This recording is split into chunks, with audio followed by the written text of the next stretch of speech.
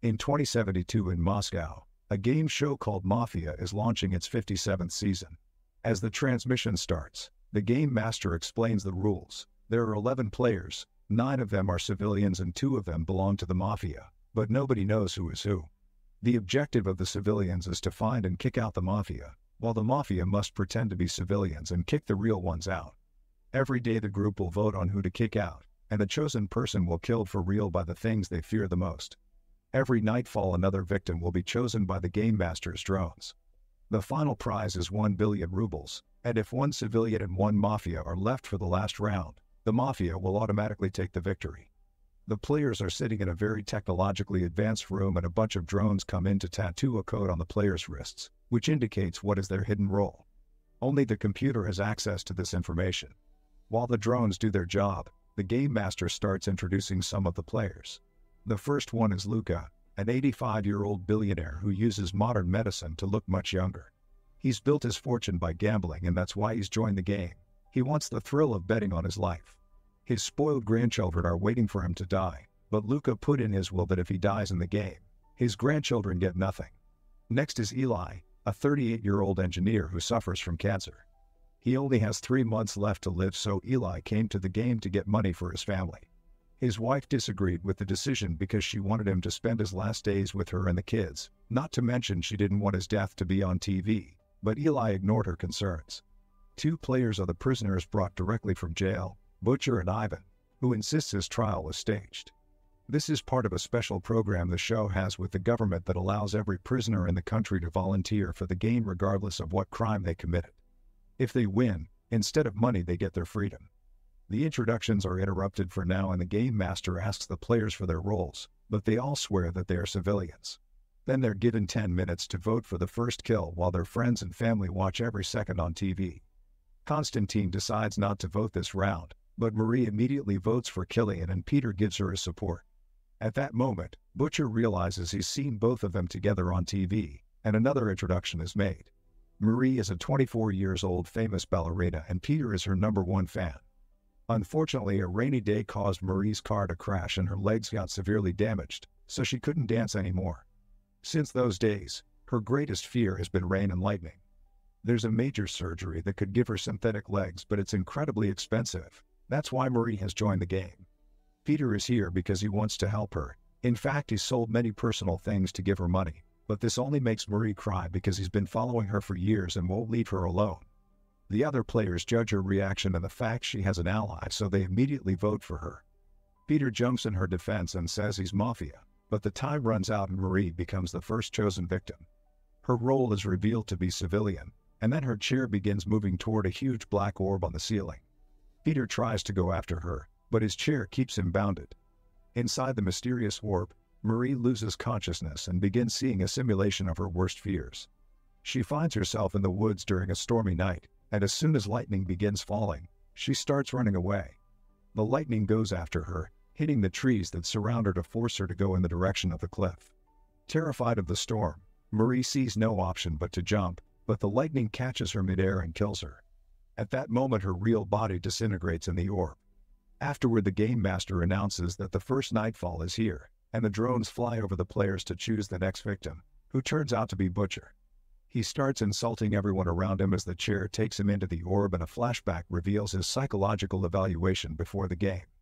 The psychologist had lots of questions, but Butcher wasn't very helpful. He swore he wasn't afraid of anything, but he admitted he didn't want to die like an idiot while being surrounded by other idiots.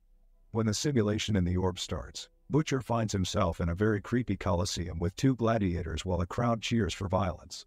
The gladiators are armed and start beating Butcher up with no mercy, and there's little he can do about it. After they throw him around for a while, Butcher manages to throw some dirt at their faces before grabbing a bottle from the ground that he uses to finally attack back. With a few hits he manages to kill one of the gladiators, but the other pushes him away. Butcher doesn't give up and keeps picking up objects from the ground, breaking his opponent's bones and killing him only for the guy to keep showing up over and over. After a few kills from Butcher, the gladiator finally stops respawning and everyone in the real prison watching the show begins cheering for their fellow prisoner. Butcher thinks he's won his freedom, but when he steps back, he trips and falls right on some metal rods that instantly kill him. Still angry over Marie, Peter says Butcher deserved it. Afterward, the game master announces it's time for the new vote, and this time he gives them 8 minutes. Constantine announces he already knows who the Mafia are, and this is the moment for his introduction. As a child, he already had clairvoyant abilities. He could predict his bad grades and what girls would cheat on him. People began calling him the Black Messenger, and as an adult, he started to appear on parapsychological television shows. He even worked as a consultant during national crises. His greatest fear is to die of old age. Constantine says Peter is Mafia, and Peter responds by wondering why he let Marie die if he has powers that should have told him she was a civilian. Constantine explains he wants the money for himself and not to split it among any remaining civilians, but this only convinces Peter that Constantine is Mafia and votes for him. Eli and Laura vote for Constantine too, but all the others vote for Peter. He turns out to be another civilian, meaning Constantine lied. Another flashback shows Peter's psychological evaluation. At first he said he didn't have any fears except Marie herself, but the psychologist made him think, and Peter remembered that as a kid, he feared water. Once the chair takes Peter into the orb, the simulation puts him on a boat in the middle of the ocean. Peter immediately begins rowing to reach the creepy island, but suddenly a hole appears in the boat, and when he tries to cover it with his hands, he gets cut. This causes his blood to slip into the ocean, and soon the sharks begin swimming around him. A terrified Peter tries to row again, but the water is slowly sinking the boat, so he grabs a paddle and stabs a shark with it. The other sharks rush to feed on their dead companion, and while they're distracted, Peter jumps into the water and begins swimming to the island. However, the island suddenly disappears and the sharks immediately come after Peter to kill him. As he dies, Peter smiles because he thinks Marie's spirit is coming for him. Back to the game, the players are given the chance of an extra vote before nightfall, and this time they have 6 minutes. As Walter gives his opinion, his introduction also comes through. He's a 45-year-old military officer who has fought in many wars, and now he suffers from PTSD. He's joined the game to let it decide if he should live because he still carries the guilt of a tactical mistake he made during the war that caused the death of many young recruits. Walter is familiar with Ivan's case from the news and calls him a child murderer, so Ivan's introduction comes next. He was just an ordinary student that one night went out drinking with some friends. They were driving too fast and lost control of the car, which crashed and killed 2 of his friends. Ivan and the driver survived thanks to the help of a woman on the street, but the driver's parents made it look like it had been Ivan driving to save their son. Ivan was found guilty and sent to prison, so his greatest fear is to die in jail. Ivan insists he's innocent before telling Laura that she looks familiar, but she swears they don't know each other and accuses Walter of being Mafia.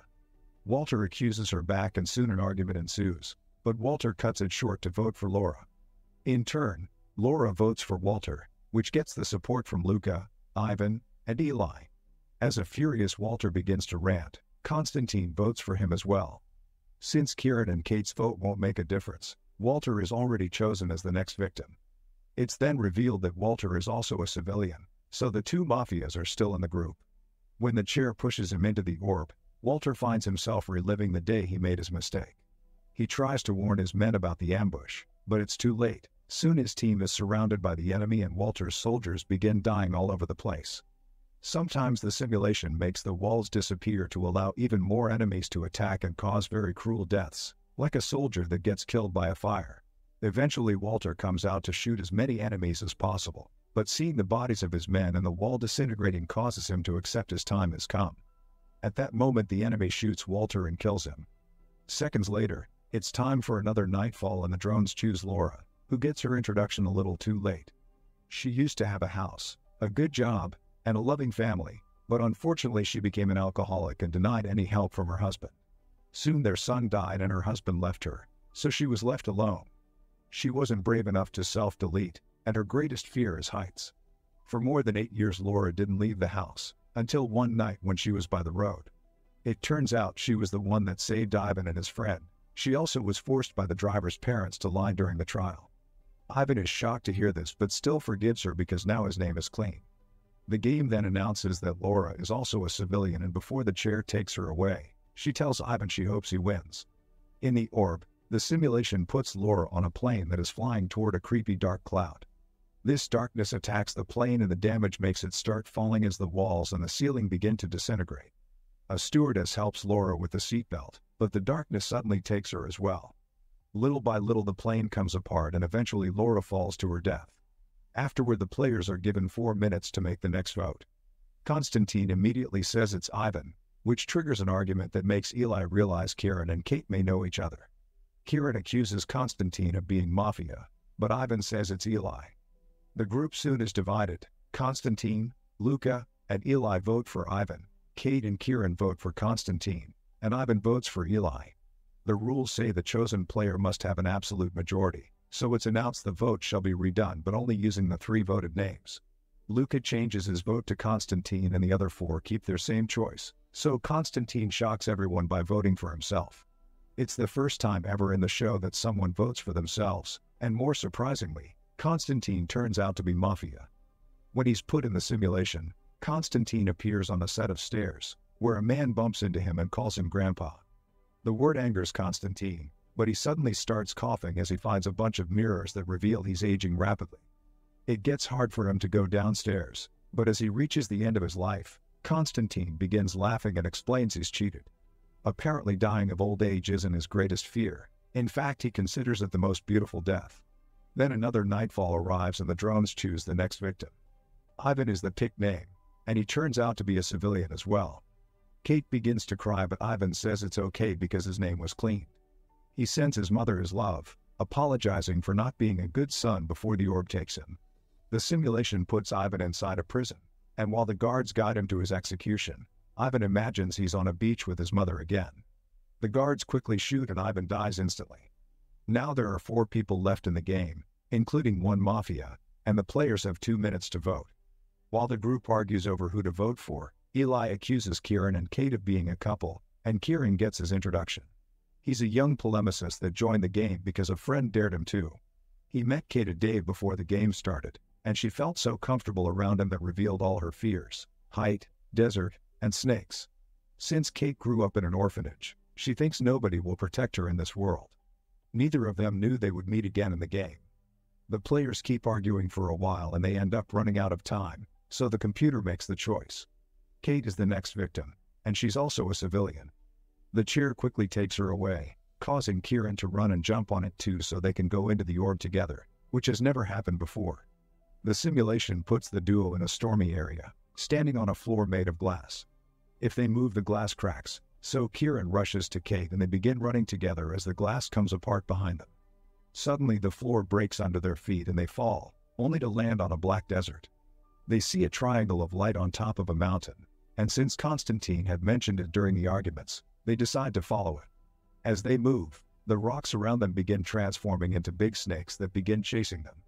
The duo runs as fast as possible only to encounter a huge monster which represents Kieran's fear, which is losing Kate. Kieran tells Kate to hide before he starts throwing rocks at the monster, rolling around whenever he needs to dodge an attack. When they come closer to the mountain, the triangle of light burns the creature, and Kieran notices a second triangle hanging on the monster's neck. He runs up the monster's leg and steals the triangle, then he uses it to reflect the mountain light and burn the creature down to ashes. Afterward, the duo sees a rock formation shaped like a face that has a triangle on one eye. They put the monster's triangle on the other eye and the rocks move to reveal a light beam that guides them toward a house. When they enter, Kate is shocked to see this is the orphanage she grew up in and she can see her mother handing her to an employee.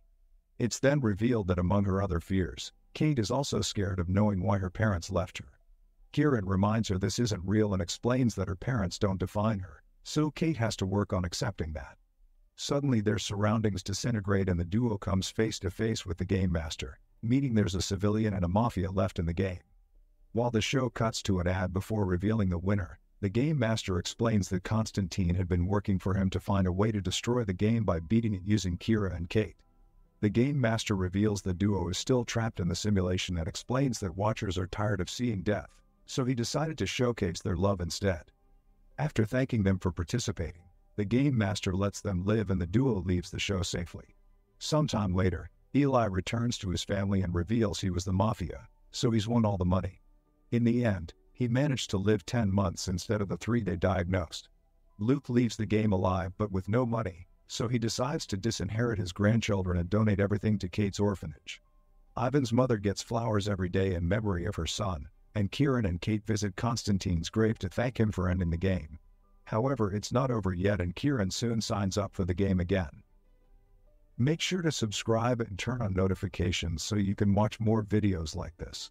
Thanks for watching.